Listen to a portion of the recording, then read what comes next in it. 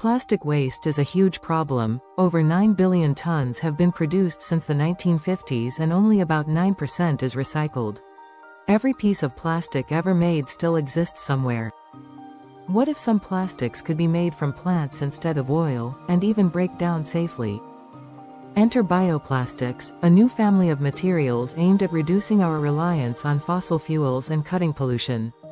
This video will explain what bioplastics are, how they are classified, and where you see them in the real world. Bioplastics aren't one single material but a whole family of plastics made from renewable plant sources and/or able to biodegrade. In fact, by definition a plastic is called a bioplastic if it is either bio-based, made from plants, or biodegradable, or both. Bio-based means the material's carbon comes from living plants, for example from cornstarch, sugarcane, cellulose or other biomass. Biodegradable means microbes can break it down into natural substances like water, carbon dioxide, and compost. It's important to note that these properties are independent. A plastic can be plant-based without decomposing easily, and vice versa. In summary, bioplastics are plastics made from plants, or that nature can break down, or both. We can classify bioplastics along two axes: source, bio-based versus fossil-based, and end of life, biodegradable versus non-biodegradable. In practice, bioplastics fall into three main categories: bio-based, non-biodegradable, made from renewable plants but not compostable. For example, bio-PE or bio-PET are chemical copies of polyethylene, PE, or PET but derived from sugarcane or other biomass. These behave just like conventional plastics. They won't break down in nature, they just reduce fossil use. Biodegradable. Plastics that microbes can eat under the right conditions. These might come from plants or even from oil.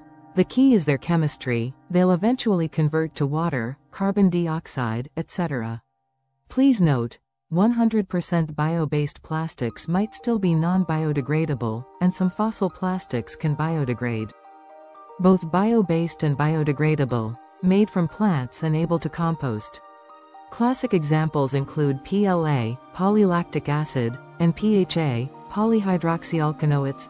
These come from corn or sugar and will break down in industrial composting facilities.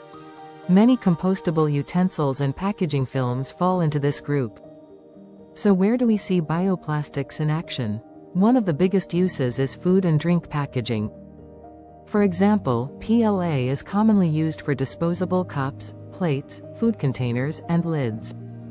You'll often see compostable or PLA labeling on cafe cups and clamshell takeout boxes. In fact, large brands like McDonald's and Starbucks have started using PLA-coated cups in areas with compostable ware regulations. Coca-Cola even has its plant bottle, a PET bottle made up to 30% from plant materials. Another familiar example is compostable bags and cutlery. Supermarkets and restaurants use bags made from vegetable starch or PLA instead of oil-based plastic. In summary, bioplastics are an emerging family of plastics that either come from renewable plants or can biodegrade, or both. They offer the potential to reduce fossil fuel use and carbon footprint, and in some cases can be composted at end of life. That said, proper disposal is key. Compostable items need industrial composting facilities, and bio-based plastics should still be recycled if possible. As consumers and professionals, we can look out for certified bioplastic products and proper waste handling.